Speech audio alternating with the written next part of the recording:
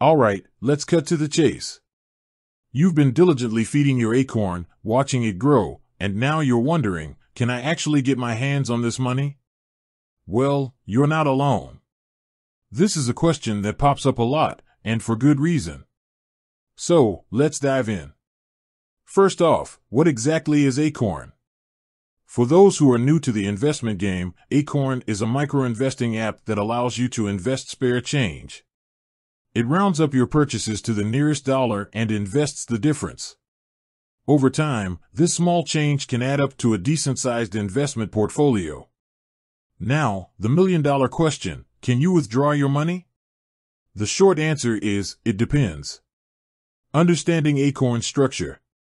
To truly grasp whether you can withdraw your money, we need to understand how Acorn works. Essentially, it's broken down into two main components. The found money account, this is where your spare change gets collected. It's like a digital piggy bank. The investment portfolio, once your found money account reaches a certain threshold, Acorn automatically invests it into a portfolio of ETFs. Withdrawing your found money. Let's start with the easier part, withdrawing your found money.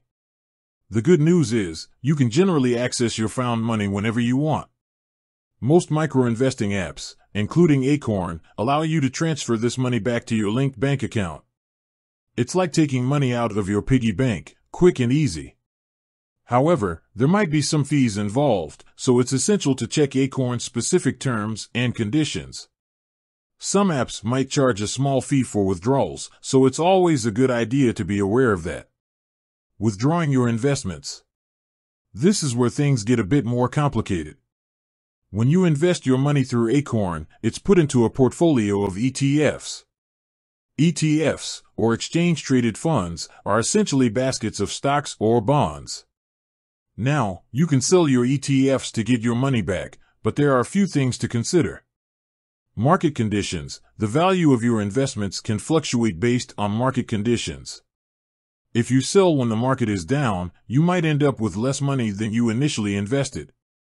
Tax implications. Selling investments can trigger capital gains taxes. So, it's crucial to understand the tax implications before making a withdrawal. Acorn's fees. There might be fees associated with selling your investments. When should you withdraw? So, when should you actually withdraw your money? Well, it depends on your financial goals. If you're saving for a short-term goal, like a vacation or a new laptop, withdrawing your found money might be a good option. However, if you're investing for long-term goals, like retirement or buying a house, it's generally advisable to let your investments grow and avoid frequent withdrawals.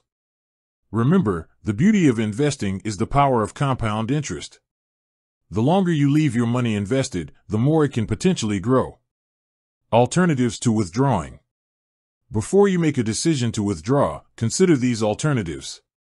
Partial withdrawals. Some investment platforms allow you to withdraw only a portion of your investments, leaving the rest to continue growing. Rebalancing. Instead of withdrawing, you could rebalance your portfolio. This involves selling some of your holdings in one investment and buying more of another to maintain your desired asset allocation. Dividend reinvestment. Many ETFs pay dividends. You can choose to reinvest these dividends to buy more shares, which can help your investments grow faster. Conclusion. So, can you withdraw money from Acorn? Yes, you can. But whether or not you should depends on your individual circumstances and financial goals. It's essential to weigh the pros and cons carefully before making a decision. Remember, investing is a long-term game. While it's tempting to dip into your investments when you need money, it's generally a better strategy to let your money grow over time.